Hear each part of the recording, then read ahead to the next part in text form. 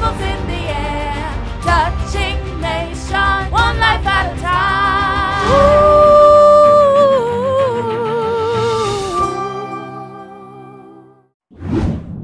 Verse 13, they set up false witnesses who said, this man never ceases to speak words against this holy place and the law.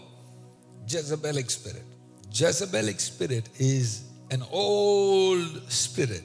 It doesn't have to be a woman.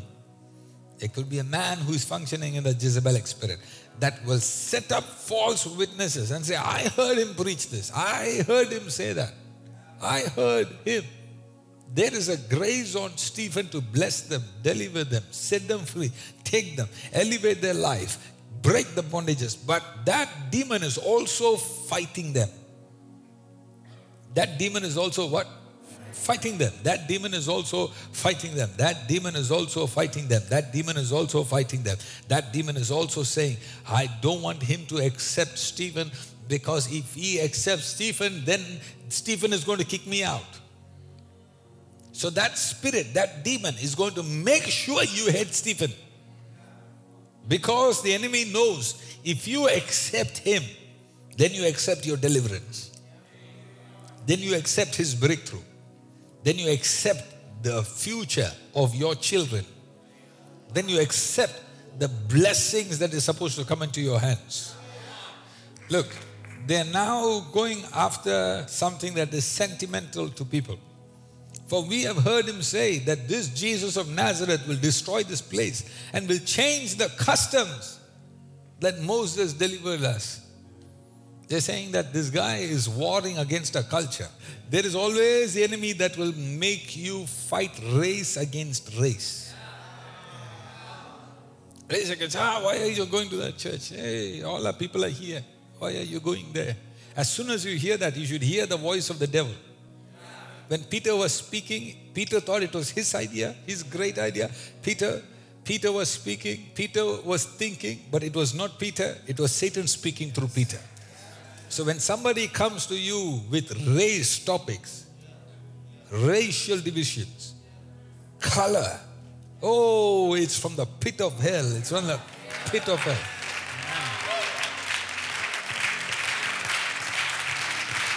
Yes.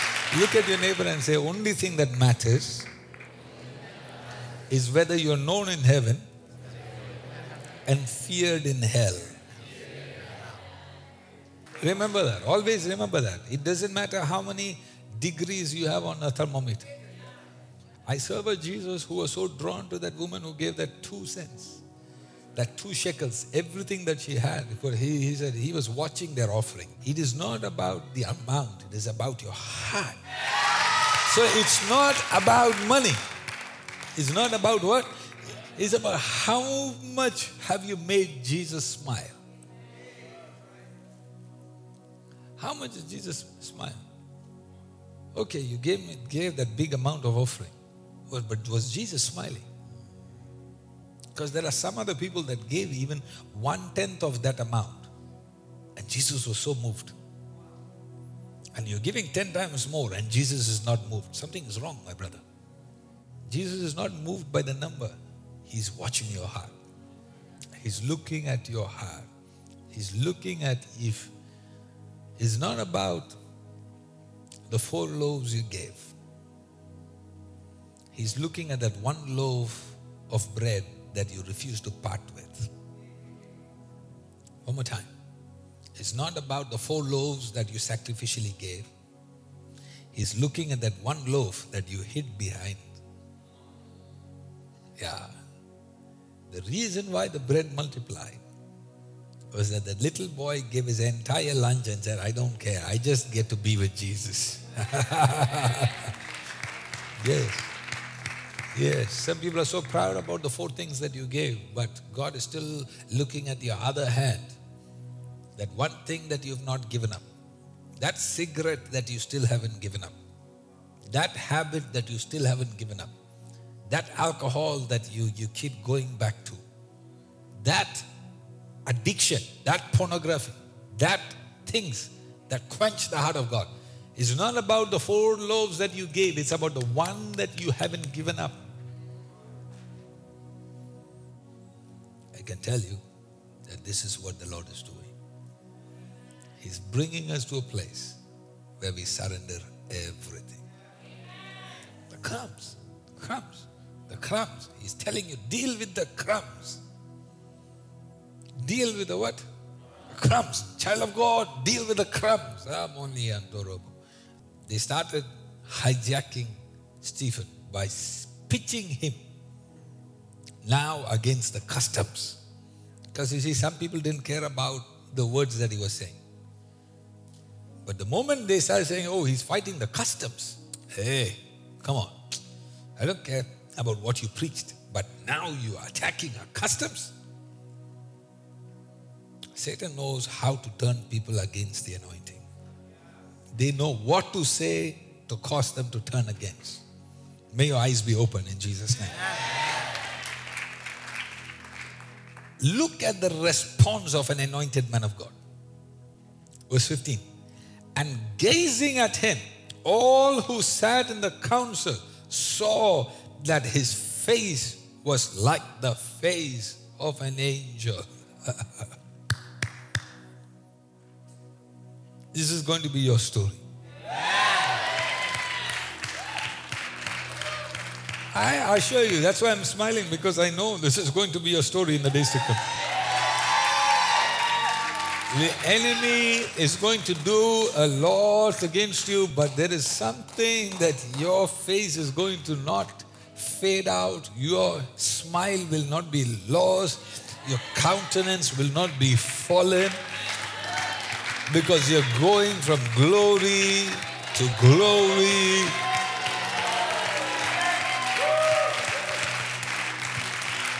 I want you to repeat after me. I don't have time for my countenance to be fallen, because I'm going from glory to glory. Louder, I'm going from glory to glory. What causes a man to be surrounded by hurtful people? He did nothing to them. In fact, they're not even fighting because he did nothing to them or did something for them. He was serving an entirely different group of people. Yet these guys felt obligated to fight him. Imagine that. They weren't even in his church. His church people don't have a problem, but the people that are outside are the ones that have a problem with him. What did he do to you? He's not even preaching into your ears. I understand if he was screaming into your house, but he wasn't. Look at Stephen. His face is speaking a different language. Now he's about to tackle them. He's about to speak wisdom. Go to the next chapter, please. Abraham. Okay. He starts, Stephen says, you want to know what the issue is? Let's go. You want answers? Let's go.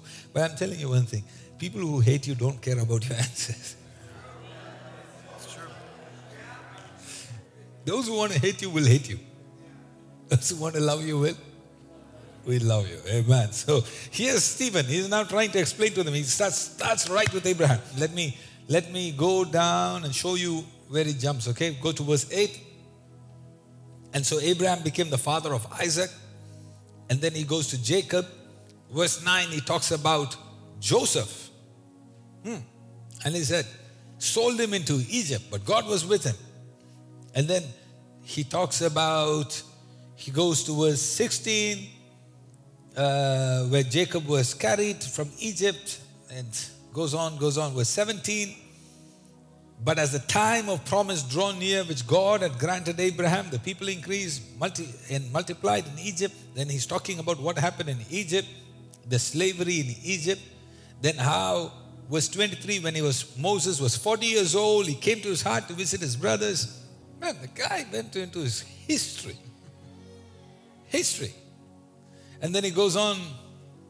Moses fled and became an exile, where he became a father of 2 sons. Verse 30, now when 40 years had passed, King James Version says, now when 40 years had expired, an angel appeared to him. He goes on describing what happens to Moses. Verse 35. Okay, now he starts getting into the core issue of their problem. Core issues. Somebody say core issues. When you see drama on the surface, remember there is a core issue. Don't listen to the drama. There is a issue beneath the issue. Somebody say issue beneath the issue. Yeah. Verse 35. This Moses whom they rejected, saying, who made you a ruler and a judge? Who made you a? Listen. Every revivalist listening to me, listen now. You will always have people asking you, who anointed you? Who made you the ruler? Who made you the judge? They all want to know who qualifies you. And you know what's the craziest thing?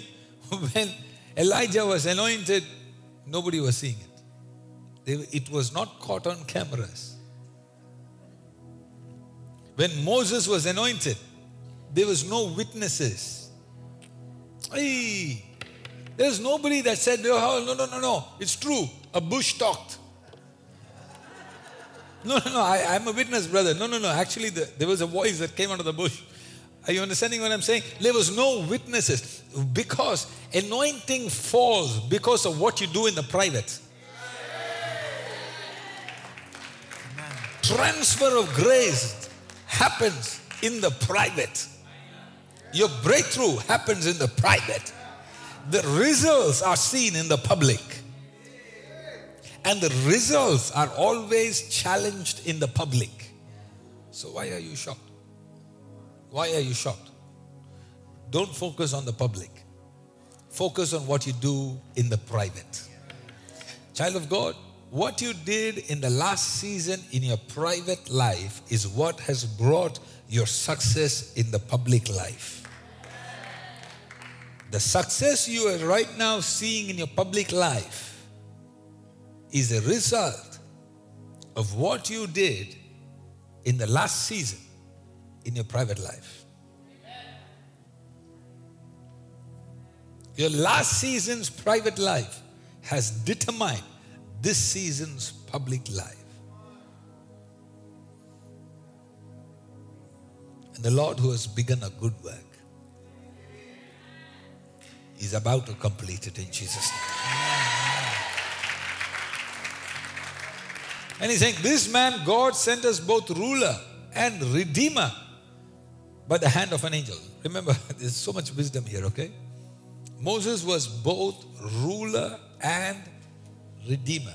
But people don't like that combination. They don't like the ruler part. They want a redeemer, but they don't like the ruler. They want a humble man of God. A humble man of God will call you on all your birthdays. Humble man of God will come for all your birthday parties. A humble man of God that will come even help you change your kid's diaper. Oh, you're so humble. No. He was both a ruler. He's both a ruler and a redeemer. That combination is what Christians don't like. That combination is what Christians don't like because they keep saying Jesus came on a donkey. Jesus came on a donkey. Jesus came on a donkey. Jesus came on a donkey. Jesus came on a donkey so you won't be a donkey. Yes. So that you don't ride a donkey. So that you can be blessed. So you can govern. So that you can be the extension of His kingdom. Jesus became poor so you can be rich. That's not what I said. That's what the Bible says. But we don't like these verses. Okay. He's now exposing their issue. He was both not just a redeemer. He was a ruler, tough guy. Principles that you have to follow him. You may not like it, but he's sent by God. Are you understanding what I'm saying? You may not like it, but he's still sent by God. You may not like it, but he's still called to be a blessing to you. The Bible says, verse 39, our fathers refused to obey him, but thrust him aside, and in their hearts they turned to Egypt. Ay, Mandoro Mozanta. I'm reading this so that you may not make the same mistake. What is it about a group of people that where God set them free from limitations in their life? God set them free from slavery. God used a man to bring them out of Egypt. But the Bible is saying they thrust him aside. And in their hearts, they turned to Egypt. They didn't go physically.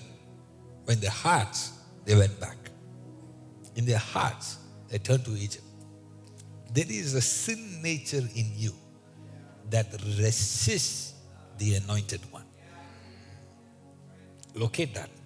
And then he goes to verse 44. Our fathers had the tent of witnesses in the wilderness, just as he who spoke to Moses directed to make it.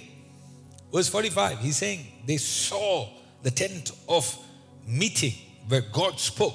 Verse 45, our fathers in turn brought it in with Joshua. So now he's bringing him to Joshua. So it was until the days of David. Now he's talking about David. Verse 46, who found favor in the sight of God and asked to find the dwelling place for God of Jacob. Okay, he's bringing them to speed. Verse 47, but it was Solomon who built a house for it. Now everything is about to get escalated in a second. Are you still with me? Yes. Okay, he's bringing full history from Abraham to Solomon. And then he says, yet the Most High does not dwell in the house made by hands, as the prophet says. Heaven is my throne, and the earth is my footstool. What kind of house will you build for me, says the Lord? Or what is the place of my rest? Did not my hand make all these things? You ready? Then he shifts gear. After you read this verse, you have to be thankful for your pastor. Because I'm not this tough on him. Okay? Verse 51. You stiff-necked people. I didn't say that. Says, I wasn't calling you. You stiff. Uncircumcised in heart and ears. You always resist the Holy Spirit. As your fathers did, so do you. Brother, I don't know which Bible college you learned. This is not de-escalation. They're already there. They want to kill you. I don't know what you are about to do here. Verse 52. Which of the prophets did your fathers not persecute? He's saying, you think you have a problem with me? You think your issue is only with me? He's saying, which of the prophets that you and your fathers have not persecuted? Tell me one pastor that came. And they killed those who announced beforehand the coming of the righteous one, whom you have now betrayed and murdered. You see, Stephen already sees that these guys have come to betray him and murder him. So he's saying that even the Messiah, you did the same thing to him. And your fathers did that all the way from the beginning. Did that to every prophet. It is a demonic spirit that eats up churches. You are not a peace breaker, you are a peacemaker. You received the law as delivered by angels and did not keep it. Guess what? There was never a time an angel brought law. But he says angels brought it. Because the sent ones, the Bible calls them as angels. You don't like their perfume, but they're still angels.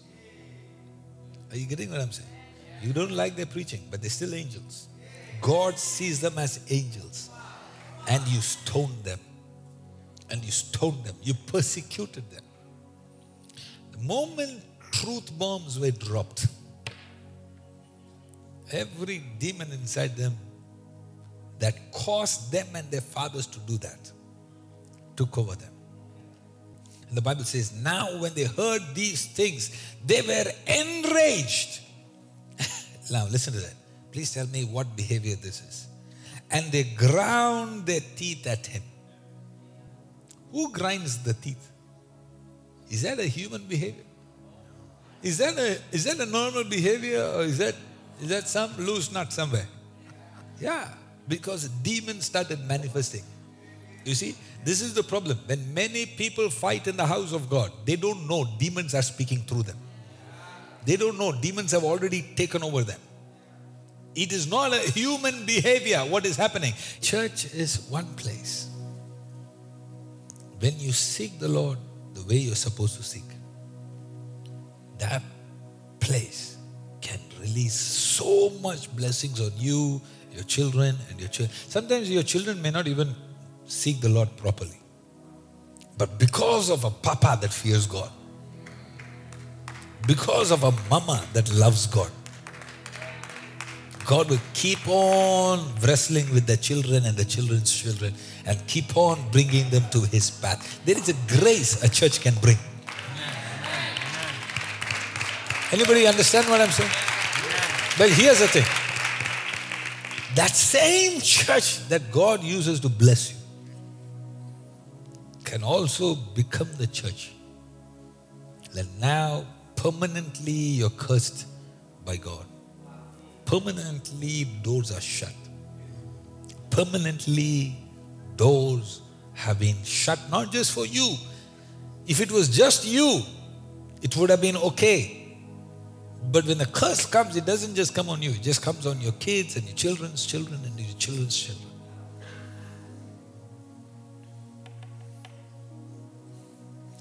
May the Lord give you the grace. Yes. We have to be taught this so that the enemy cannot hijack your mind, hijack your heart, and you think you're doing the will of God, all the while you're just digging your own grave. Don't we have enough problems by ourselves? Okay? Do you need more from God? Don't you have enough demons fighting you? Don't you have enough demons from your family fighting you? Don't you have enough demons from your country fighting you?